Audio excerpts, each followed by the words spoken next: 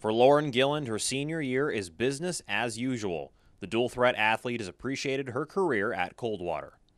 These past 4 years have been an amazing experience.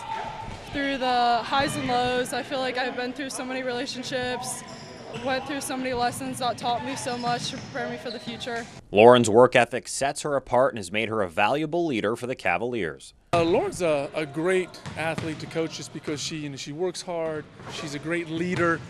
She's always communicating out on the floor.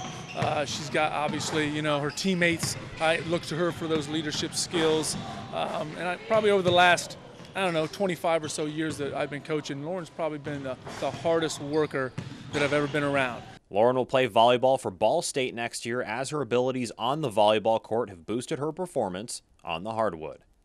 Oh, it's great, because she's a competitor. I think that's the one thing about Lauren that I've kind of got to know over the last couple of years, coaching with her, watching her in volleyball, is she's just a complete, all-around, athlete. Where I think the leadership, abilities that she has, on the volleyball court as well on the basketball court. I've always told her, that's an intangible that is going to take her, a long way in life, and I think that's really helped her be successful. So yeah, I'm extremely excited for Ball State. There's so much opportunity out there, and I met so many of the girls already, and talking to them, it's so exciting to be so close with them. I love the coaches, and I can't wait to just go into the program and dominate.